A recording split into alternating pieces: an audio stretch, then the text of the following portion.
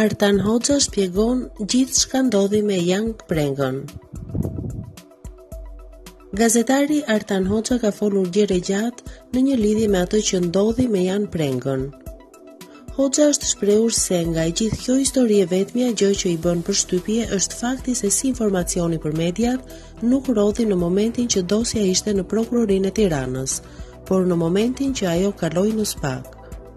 Sipas deklaratave të tij të forta, Jan Prengë, i cili është marrë peng në 17 janar në Kamës, ka qenë i vrarë që atë natë dhe çdo lëvizje tjetër ka qenë boshe nga ana e pengmarrësve me qëllim vetëm për të marrë ngarkesën e kokainës dhe parat.